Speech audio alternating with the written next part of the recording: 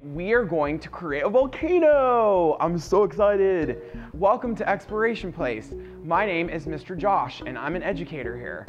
Today we are going to talk about reactions. So a reaction is when you take two or more chemicals and put them together and you get a change.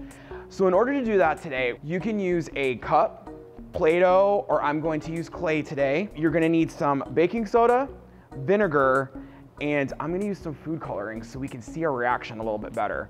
Also, if you wanna find some stuff outside in nature like sticks or dirt or rocks to create your volcano. So the first thing I'm gonna do is I'm gonna take this cup and put it in the middle of my tray. And then I'm gonna take some clay and kind of mold it around the cup so that I can get my cup to stay in place. This is gonna be really cool, I promise. And like I said, if you want to use, you can use clay, you can use Play-Doh. That way we can stick objects into the clay or Play-Doh. Ta-da! And there we go, my finished volcano. I'm ready for the reaction, how about you? I'm so excited. All right, so I'm gonna take some baking soda and I'm going to dump it inside of my volcano. I don't think that's enough, let's do some more. One more.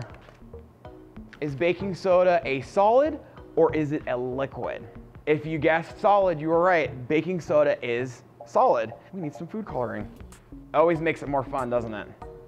All right, so I'm using some orange and yellow, and we're gonna pretend that this part is our lava.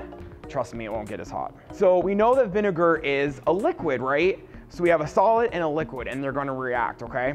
All right, is everybody ready for this? You ready? You ready? 3, 2, 1. Whoa,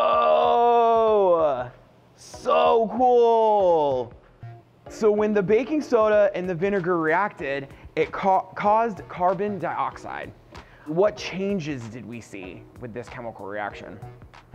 We saw fizzing, we saw bubbles, we saw it float up to the top and then go down the volcano. I think that's so cool, and I'm really excited for you to do it at home. Go ahead and post a picture in the comments. We would love to see it here at Exploration Place. Have a good day, bye.